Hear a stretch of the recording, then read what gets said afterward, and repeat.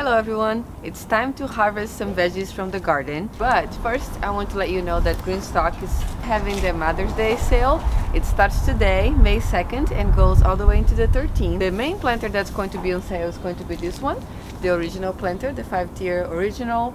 And everything else on the website is also going to be 10% off. So if you already have a GreenStalk and you want to get some accessories for it, now is a great time to do it. And you can still use my code MARISGARDEN to get $10 off your purchase over $75. I'll put more details about it on the description box down below. Now let's get to the harvesting. Let's start here with this beautiful purple broccoli. So this is a sprouting broccoli, and as you can see here, there are some shoots coming out from the sides. And I'm gonna go all the way down here actually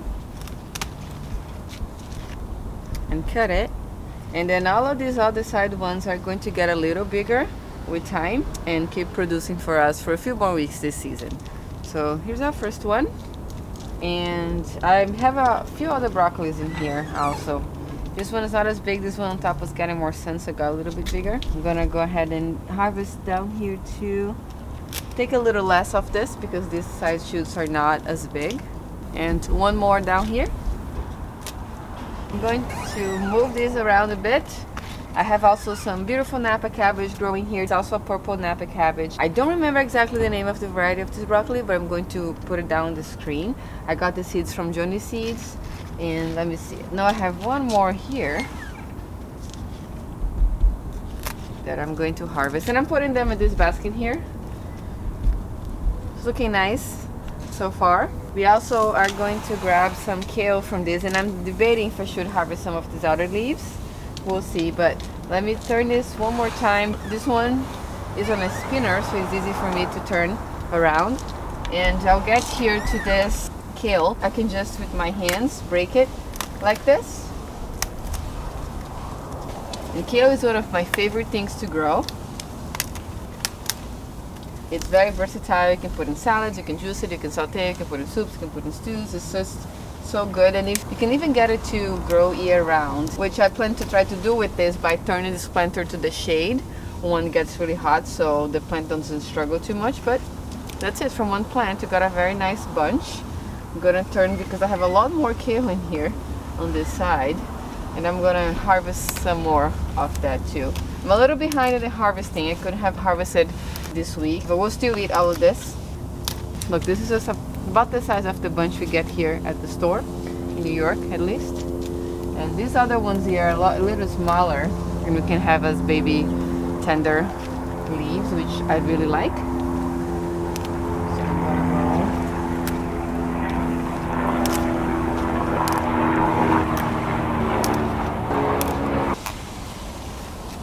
here we have it, a nice bunch to go together with our broccoli. And this GreenStalk still looks pretty full. I do want to maybe take some of these other things out because I noticed that the things on the top are growing a little bit bigger than the ones on the bottom, and sometimes if that happens, these guys here can shade these guys and it takes a little longer for them. So I'm just gonna make a little bit more space so they can kind of grow in a more even pace together. And we'll eat these outer leaves too. I can just cut it up and put in stir fries. So I don't want to take this big guy out. So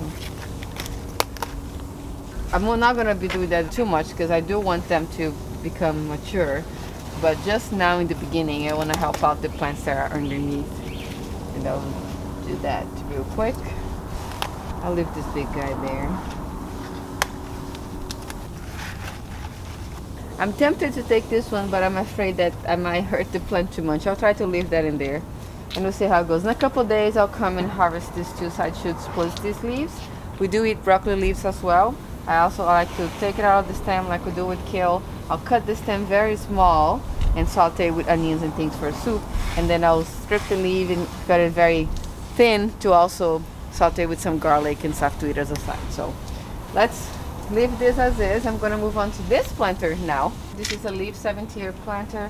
I'm gonna get some of the cilantro that's becoming really big. I'm just gonna trim the outer edges.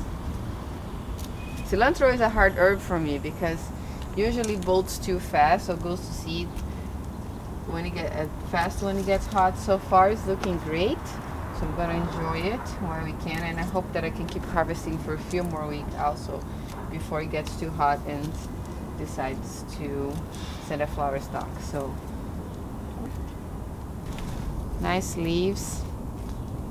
Got some kale from down here too, because I like to get the bottom leaves kind of cleaned up. Alright, and all of these flowers here are edible. I could harvest some of these flowers too, not this one, but the pansies. I could harvest some of this, but I'm going to leave them in the plant for now because I have some little ladybug larvae going around in here and I don't want to accidentally harvest them. If you're curious about that, you can watch my last garden tour. But now I'm going to just get a little bit of this thyme, try to trim it a bit. I'll harvest some for the week, and I can always dry a little excess. I keep drying through the year to be able to have it in the winter. This year I ran out of time in the winter and I was really sad about it. So I'm planning to try to be a bit more up with my game and keep harvesting more so I can have enough for the cold season. I have some arugula in the back of these too. Oh, look at that, it's growing. The arugula grew really fast, and I'm gonna take some. I could just break it down too, but I have this in my hands. I'm gonna use it just again from the outside, and they'll keep growing. Just kind of trimming a bit. It smells great also. Put some here.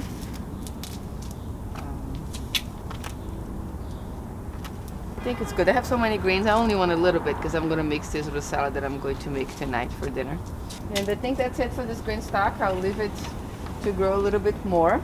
And I'm going to now get some radishes from this container that I have here. Okay, so I have a French breakfast radish here, and a couple of these purple radishes. I forgot exactly the name. I guess it's not as big as I actually thought they would be, but it's all right. We can still harvest a few of them. Oh, that one is not too big yet. Just this guy. And actually, it's early enough in the season still that I can just sow some other radish seeds in here. It's probably what I'm going to do to have sort of a succession going. And these guys, I'll let them grow a little bit bigger and harvest them for another salad in a few more days. Let me just rinse this up real quick before I put it into our basket.